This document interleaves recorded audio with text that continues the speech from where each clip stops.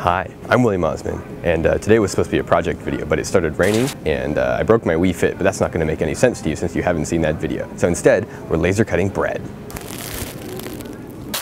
But we're not just cutting bread, we're going to toast it too, because one day your toaster might be broken. Okay, I swear to God, no more bees, that's the last time. Safety first-ish. I think we should start things strong by just vaporizing this piece of bread. Full power, about 3 inches away from the bread. Let's focus closer to the bread and see if we can get the laser to punch through a little faster.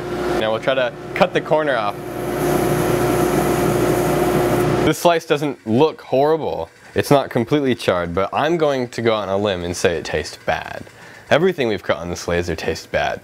It smells bad. Yeah, it's the same, it's that same really burnt and bitter taste.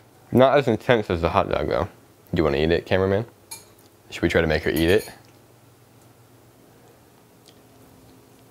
Now we're going to cut shape out of the bread.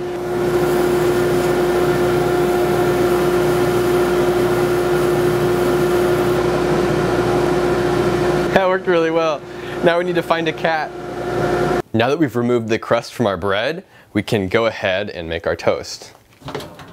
Maybe let's do 2 experiments at once. Should we butter the toast before toasting it? And will the laser toast bread? It's a lot of butter. I mean, you have to hold low power for a long time, like that's how a toaster works. You can't put high power for a short time or you're just gonna burn your toast. It's gonna look like toast, it's gonna taste like charcoal.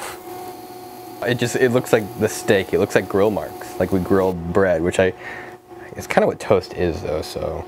My guess is the pre-buttered one actually, if I really had to guess what's going to be the least worst. Just tastes like buttered bread. Post-buttered. Tastes like burnt bread with butter. This is no butter. Burnt bread. Now let's make some French toast. Oui, oui. Nice. What kind of French topping should we put on our French toast?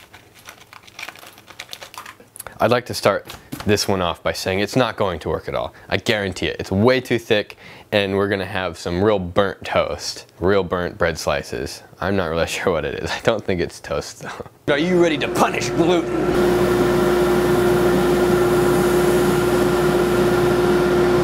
We're gonna do another pass. The bread's literally gonna just catch on fire.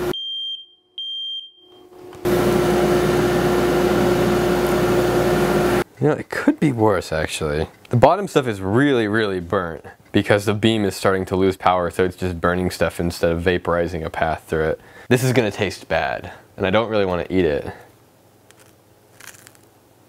No.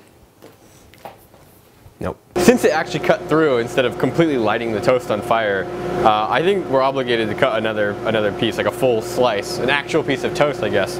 Sliced bread. This is the worst thing since sliced bread.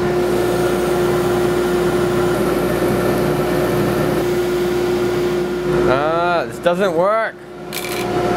Screw that. I know how to fix it.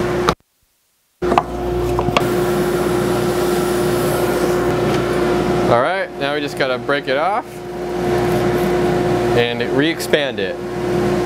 Oh, wow, well, breakfast is ready, kids. Who wants toast? Well, since we messed the first breakfast, since we messed that toast up, I figured we got to come up with a different piece of breakfast food. It's almost as thick. Cutting the bagel in 3, 2, 1.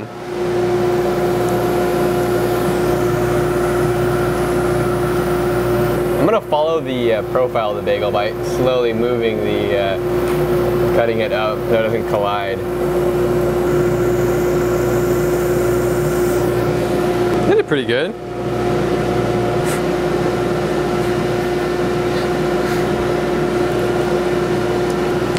It's gross. It just tastes gross. What did we learn? Don't cut bread with a laser. Whoever suggested this should be ashamed of themselves. If you've got a suggestion for a better science project involving a terrifying laser cutter, leave it in the comments below, and we probably won't do it. Maybe. There's a chance.